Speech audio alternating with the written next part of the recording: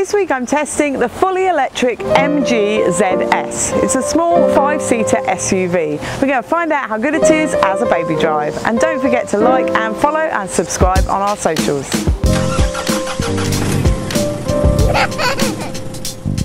The child seat section of this video is brought to you by InfoSecure. In the back of the MG ZS there are Isofix in the two outer rear seats. They're not within plastic guides, but they're nice and easy to connect to.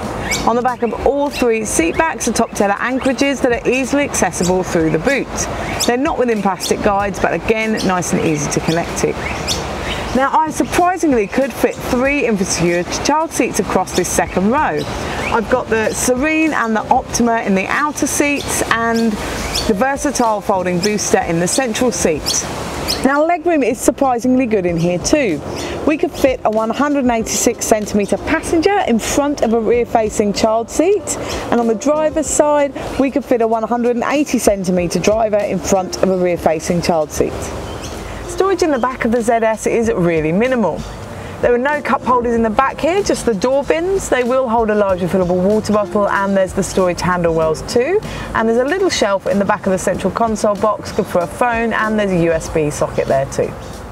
Storage in the front is good. There are 2 cup holders in the central console. They'll hold a reusable and a disposable coffee cup, and a large refillable water bottle fits in there too. Now behind it is a really small central console box, and in front of the gear knob is a shelf for charging your phone, and there's another shelf lower down from that, and that's got your 12-volt socket and 2 USB ports there too. Now there's a sunglasses case in the ceiling, and the glove box is a good size. That will hold my iPad with the manual, and the door bins are a good size too. They'll hold a large refillable water bottle and an iPad, and there's the storage handle wells too. Now the big sunroof in here is a consideration for the summer. It will warm things up in here, especially as there are no rear aircon vents in the ZS, so little passengers may start to get a bit too warm. The boot door of the ZS opens manually and quietly, and the boot floor drops down about 10 centimetres, which gives you much more space in the boot for storage. Let's find out how much we can fit in the boot. Empty, it will hold 9 shopping bags, or the twin stroller with no shopping bags, a tandem pram with 2 shopping bags, a single pram with 2 shopping bags, or a compact stroller and 6 shopping bags, or a medium-sized dog. Now to charge the ZS EV, you just pop the badge up at the front here, and the charging points are underneath. It's nice and simple. Now the ZS is the most affordable fully electric 5-seater SUV on the market in Australia at the moment. There is the Kona, which has a much bigger range, and the Nissan Leaf, which is similar at around 270 kilometres. Now this ZS has all the benefits of being a fully electric car, like a nice quiet start, being able to drive your children to sleep without using fuel, all those kind of things. Now it is really nice to drive.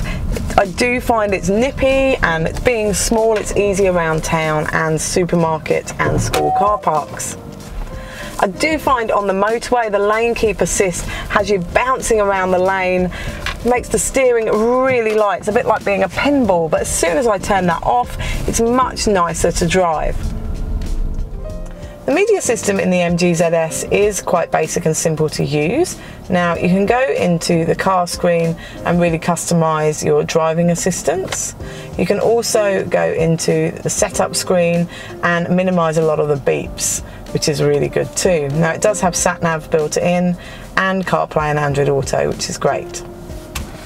And when I put it into reverse, that camera image, it does fill the whole screen, but it is really milky, and I do find it a little bit tricky to use this week while I've been driving. So to sum up with the fully electric MG ZS, it's a really nice little family SUV. Being electric, it is nice and quiet, and it comes with all those benefits. You can get those 3 child seats across in the back, and that boot space is good for a small SUV like this. The media system is good, and the drive is good too if you turn off that lane keep assist.